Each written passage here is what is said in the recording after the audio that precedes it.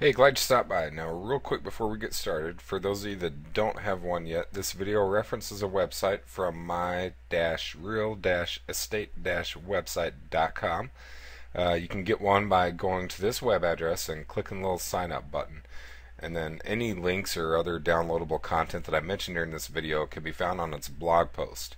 So if you're watching it on YouTube or some other video website like that, go ahead and click that link in the description and that'll take you to the right place. And this video was recorded for YouTube high def, so if the text looks all jagged and goofy or anything like that, you can click the HD icon in the bottom right corner. That should improve the quality for you quite a bit.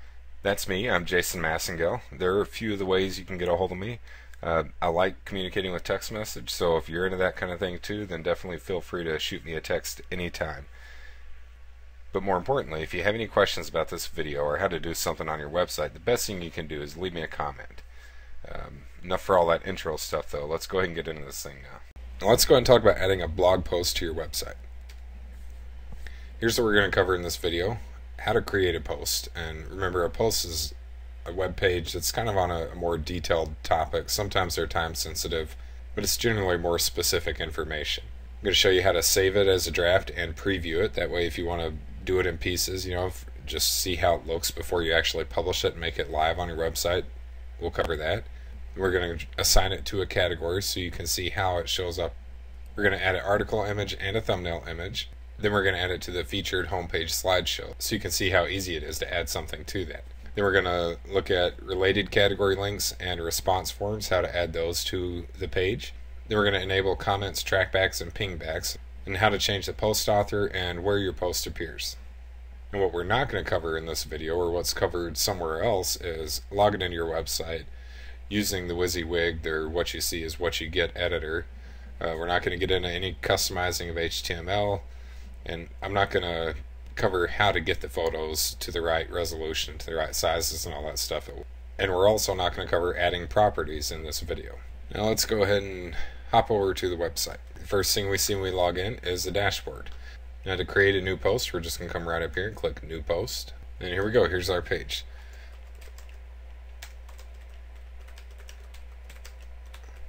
Alright, this is kind of like a email subject line. This is where the title goes here. And here's where the content goes. Then I want you to watch this little save draft thing here as you make changes.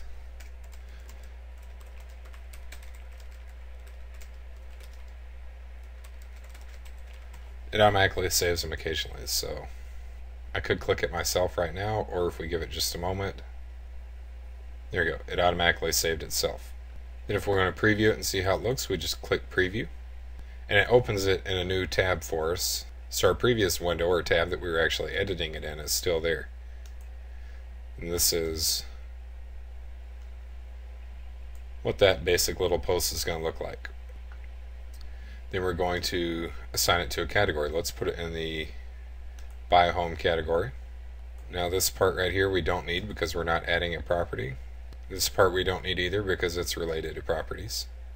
What we're going to do next is look at the article image and the thumbnail image. Now I already know the URL or the address that this image is stored on the internet, so I'm just going to paste that in there. That's the address to it right there. Then the thumbnail image, we're going to paste that in. We're not going to add it to that slideshow on the homepage yet, but let's go ahead and add a related category. We put it in the buyer category up there, the buy a home category, so let's make it in the buyer category here. And let's say we want to display a form on there, just a regular old contact form. We're going to check that box to display it. Yes, we want to. And we're going to select the contact form. Alright, then on comments, trackbacks, and pingbacks, that's in this section right here. My general rule of thumb on this is that for posts, I allow comments and pingbacks. But for pages, I generally don't. You can do whatever you like with that, but we're just going to leave them checked. By default, they are selected, so we're going to keep it like that. Then let's change the post author. Right here, you can select from a drop-down list who you want it to be. I want to make it me. And let's go ahead and publish it. And once our post is published, we see right here that it was published, and we can view it now if we'd like to. And here's what it looks like. Remember, this is the comment that I added earlier. We've still got the title here. This image right here showed up because I pasted a link in the article image spot. This form right here showed up because we checked the box and selected we want the contact form. And this related category section right here showed up because we said we want to include the buyer related category. Then let's take a look at where else this post shows up. It's going to be on the sidebar. On every page that loads, it's got the 5 most recent articles or posts that you've published. So it shows up here. Anywhere that we've got the buyer related category box enabled, it's going to show up there because we put it in the buyer category. Down here at the bottom of the page, it's going to show up in this home buyer category. If we actually go look at the category itself, we're also going to see it there. Now this is the thumbnail image that I added directly below the article image. So if someone wants to read this article, they can click there, the title, or they can click the image, and it'll take them to that page. Next thing we're going to talk about is adding it to the featured slideshow. And that's this thing right here on the home page. So to make it show up in there, all we do is we go back to the post. We tell it we want it to be in the featured category and update the post. Now when we go back to the home page and we refresh, these are the previous 3 articles that were in there, and you can see the 4th one is right here. We haven't loaded an image, so we just get this little black bar right here. So let's go back and add an image now.